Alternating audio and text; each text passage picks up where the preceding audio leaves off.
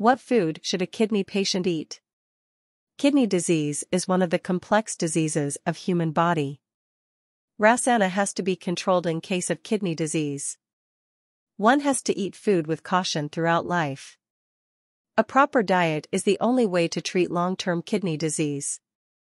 The amount of electrolytes in the blood, the level of hemoglobin, the amount of urea and uric acid, the amount of albumin in the blood and urine and the level of creatinine should be adjusted. Most of the kidney patient's total caloric needs are met from carbohydrates. Carbohydrates are preferred because other nutrients in the diet need to be adequately controlled. Carbohydrates are calculated by considering the sugar level in patients with diabetes.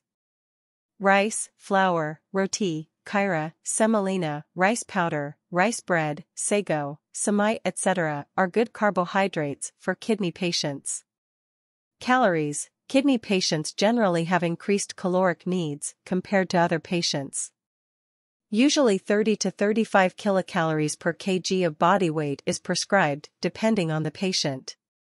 Protein control is essential.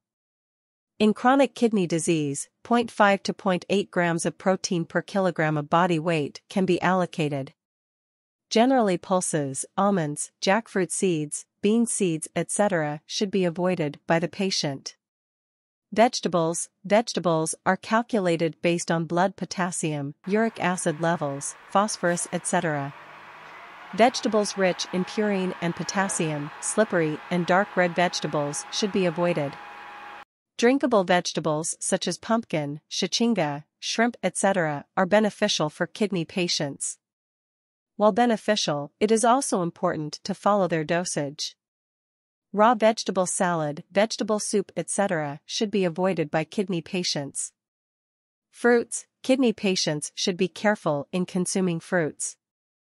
Results are determined by considering oxalic acid, uric acids, potassium, blood pressure, and many more.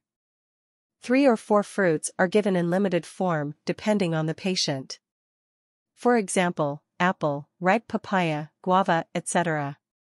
Fluids/water. Fluid control is important in renal patients. 1 to 1.5 liters, sometimes up to 2 liters of fluid is allocated based on body edema, hemoglobin levels, sodium levels, EGSR levels. Many people drink extra water to heal diseased kidneys, which is wrong.